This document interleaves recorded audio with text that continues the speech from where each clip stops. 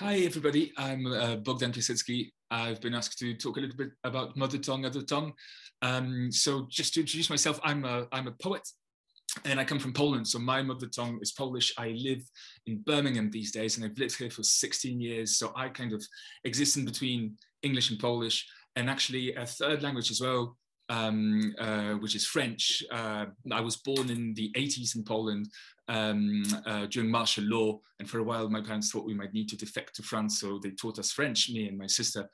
So I kind of have always been in between languages, and I've always found it natural and exciting to be able to switch between words or make horrible puns across languages.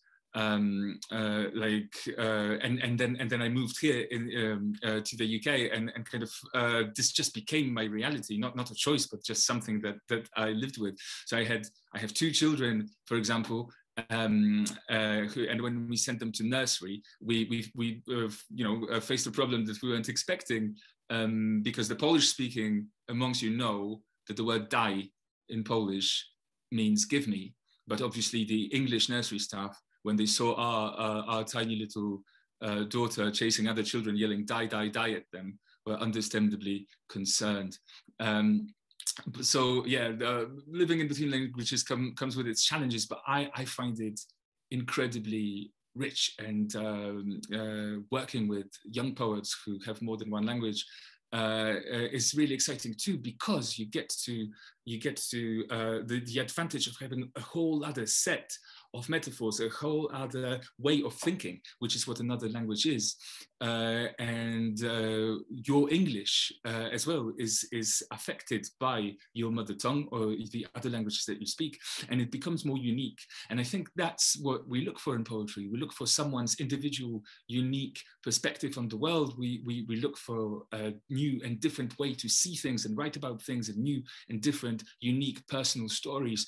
All the themes have been written about already, but what hasn't been done is using the mix of languages and experience that you personally have.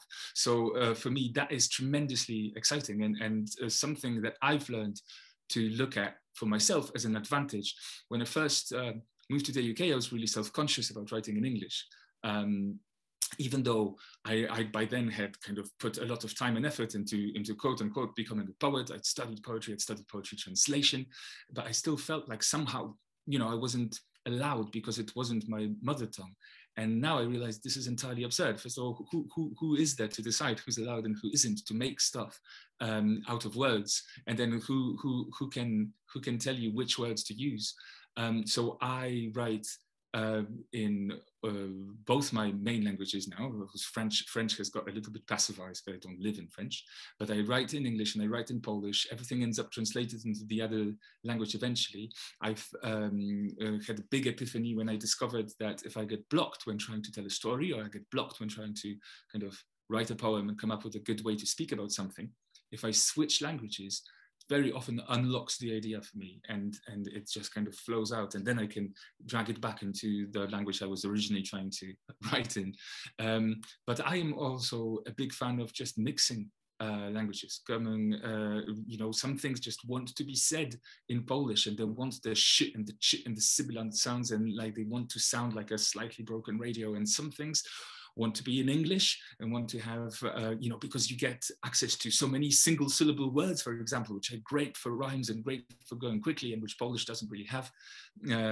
And so why not just pick and choose the material, the language that serves your story best, and that reflects how you live and how you think, and the things you speak about in one language and the things you speak about in the other. So that's it. If I were to challenge you in any way, it would be to do this: to try and write in your language, which could be a mix of any number of languages, and make space in your writing for them. I can guarantee you, from years of experience, people will appreciate it, even if they don't get the meaning. They can get the meaning from the emotion, the melody, the rhythm of your words, even if they don't share your language. And that's a beautiful, beautiful thing, and a huge power that poetry can give us. Right, so that's it. That's a short introduction to me, who I am, and my thinking about mother tongues and other tongues, and poetry.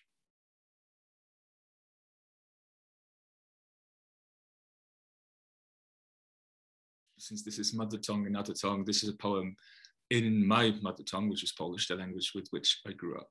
And this is a poem written by Zbigniew Herbert, a poet immensely famous in Poland, who has sadly now passed away. So I'll read the poem in Polish. I'll read the English translation for you. And then I'll tell you just in a few words why I picked this one and why it's important to me. So here goes. In Polish, the title of the poem is Kamyk. Kamyk jest stworzeniem doskonałym. Równy samemu sobie, pilnujący swych granic, wypełniony dokładnie kamiennym sensem. O zapachu, który niczego nie przypomina, niczego nie płoszy, nie budzi pożądania. Jego zapał i chłód są słuszne i pełne godności. Czuję ciężki wyrzut, kiedy trzymam go w dłoni i ciało jego szlachetne przenika w fałszywe ciepło. Kamyki nie dają się oswoić. Do końca będą na nas patrzeć okiem spokojnym, bardzo jasnym. So that's the Polish original, and now the translation by Peter Dale Scott and Czeslaw Milosz. Pebble. The pebble is a perfect creature, equal to itself, mindful of its limits, and filled exactly with a pebbly meaning, with a scent that does not remind one of anything, does not frighten anything away, does not arouse desire. Its ardor and coldness are just and full of dignity. And I feel a heavy remorse when I hold it in my hand and its noble body is permeated by false warmth. Pebbles cannot be tamed. To the end, they will look at us with a calm and very clear eye. So that's Pebble by Zbigniew Herbert, and it's a poem I could not make sense of when I first read it, and I was very young when I just randomly picked the book off the shelf.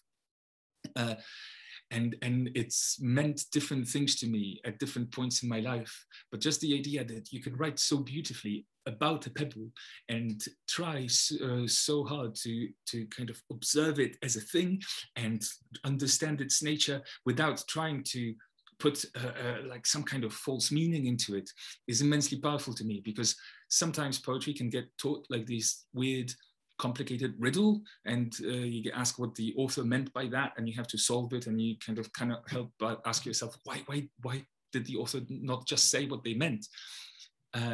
But this felt like something else, and it felt like something important, and like something true. And I was kind of vindicated when Zbigniew Herbert put together his last kind of collection of selected poems. He chose to close it with this, not with some of his famous kind of big heavy hitters, but with this poem about a pebble. So that's the one I wanted to share with you.